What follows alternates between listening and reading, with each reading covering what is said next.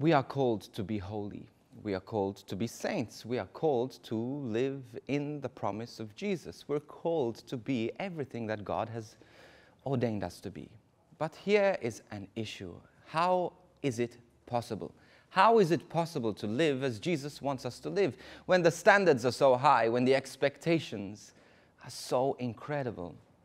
You see, it's not only about obeying the commandments, it's about even the thought process. So we can go to hell, according to the scripture, even by thinking the wrong thing and dwelling on the wrong things. But do not despair, you see, because this is where Jesus comes in. He comes in to save us. So he sets a standard by the Old Testament, which was to obey the 10 Commandments. But Jesus says, hey, it's not about the 10 Commandments. It's not about you achieving holiness by obeying laws, but it's simply by you cooperating with my grace, with my strength. Now, as a priest, I hear confessions, and very often, so many people come in, and I'm not disclosing anything or disclosing any confessional secrecy here, but so many times when I go in, and the first thing that sometimes the penitent says, they make the sign of the cross, and they say, Father, I'm not really a bad person. I never really killed anybody.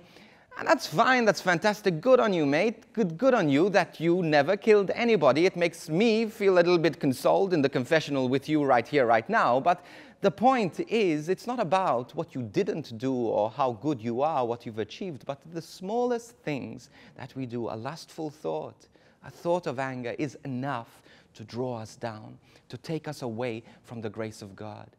And this is why we need to cooperate with the grace of God. This is why we need to ask Jesus to help us. This is why we need the presence and the power of Jesus to get us to heaven. It's not your might. It's not your power. But at the same time, you need to recognize your finiteness. Not to recognize what you didn't do, but recognize your bad thoughts. Recognize that you have done wrong things. Recognize that you are weak. And go to confession. Confess those sins. Not the things that you didn't do, but confess the things that you did do, knowing confidently that God is there to save you, that God is there to redeem you, that God is there to give you eternal life. But it starts with surrender. It starts with recognizing that we are sinful, we are broken, and then we give this sinfulness, this brokenness to a Jesus who died on the cross to accept them.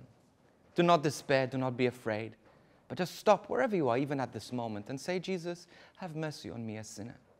Jesus, Son of David, have mercy on me, a sinner.